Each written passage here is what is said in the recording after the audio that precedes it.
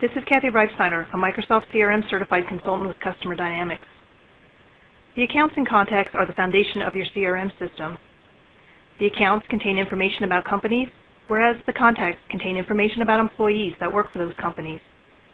This video will demonstrate how to create an account in CRM. There are many different ways to create accounts in CRM. You can manually create the account, you can convert a lead into an account, or you can import a list of accounts. For this demonstration, we will only be discussing how to enter an account manually. So let's create an account, but before we do, let's discuss duplicates. With many users creating accounts in CRM, you are bound to occasionally have duplicate records. So it's a best practice to always search for an account before you create it. While in Workplace, I'll navigate to accounts located under the customer group. When the grid of active accounts is displayed, I will navigate to the quick search area to begin my search.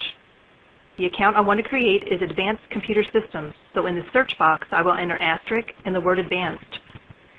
By using the asterisk, which is a wildcard, the results will be any account with the word advanced in its account name.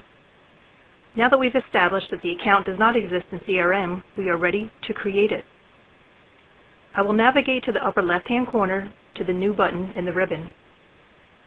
A new account form is open, and I will begin filling in my account information. I will be sure to fill in fields that have the red asterisk because they are required fields, and if left blank, I will not be able to save the account. Let's review a few key fields. The account name. When adding the account name, use the company's official name. When in doubt, refer to the company website. Relationship type. This type can help us organize our accounts into customers, prospects, vendors, and such. The drop-down list can be customized to contain relationship types that are relevant to your company. The phone number fields. All the phone number fields contain scripting to automatically format your number. For international numbers, you can enter the plus sign, and then anything that follows will remain unformatted. For the address fields, for many companies, such as manufacturing companies, you will have several different addresses for the account. On the account form itself, there are fields to capture both the bill to and the sold to addresses. There are also state and country lookups for the address.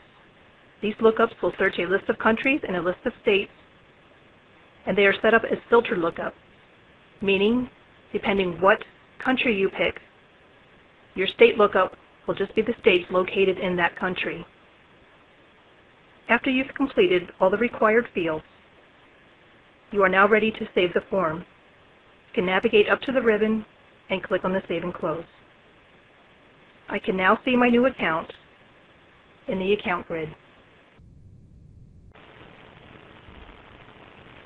As a reminder, the accounts and contacts combined create your company's customer database. The accounts contain the company information, whereas the contacts contain the employee information. This video demonstrated how to manually create an account in CRM. The other methods will be discussed in later videos.